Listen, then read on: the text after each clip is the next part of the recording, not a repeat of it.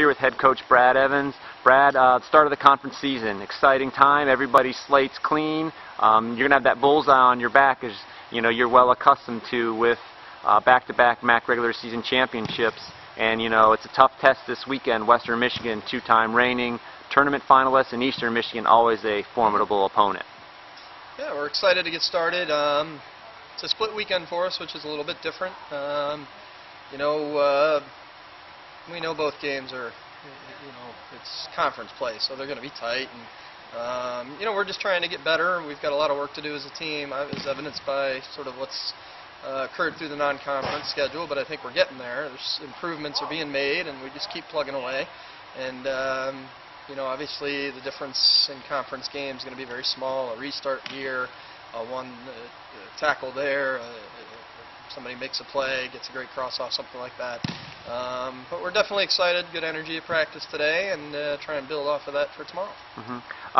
At this point in the season, there's always cliches to talk about the freshmen are no longer freshmen. They've been through half of a season. Do you feel that as, because the newcomers are playing a significant role in your team this season? Yeah, I think obviously a little bit of that's based on their ability, a little bit of that's based on, we basically are playing without the junior class right now. I know Ashley is the only one from the junior class that played on Sunday, so we've got some work to do there, and they have to continue to develop through training, and we have to challenge them, they have to challenge themselves, the team has to challenge them, and just build and build and build.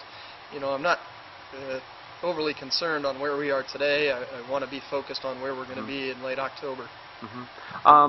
Western Michigan, new head coach this year. They graduate the player of the year from 2 years ago, Skoneski, but they have some good players in Cicerino, Cheney, and the goalie back in Watson.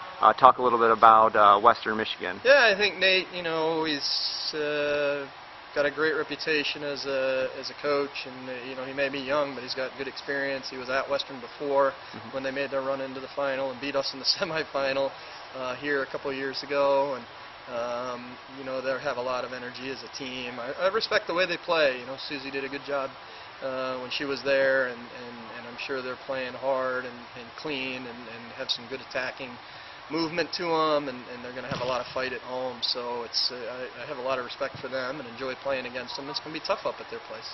And then Sunday, Eastern Michigan, Scott Hall is one of the ambassadors for the conference. I think this is his 14th year. They got the freshman of the year returning in Angela. Not sure how to pronounce it. So they're also loaded offensively, and they have a pretty stout keeper who is leading the conference in saves. Yeah, I think they're, they had a down year last year in results, but I think it's a little bit of youth, a little bit of injury for them last year, and they're still a little bit young, but Scott and Joe know how to coach. Their team knows how to play. They play an effective style for them, and it'll be interesting to see on Sunday, first Sunday at MAC play. Split weekend for us.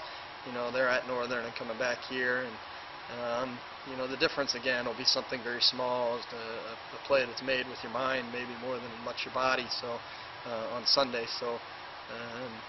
Excited to get going, and just looking forward to seeing how this team rounds out. It's in their hands. Well, best of luck this weekend, and I look forward to speaking with you after some more Rocket victories. All right. Thanks, Brian.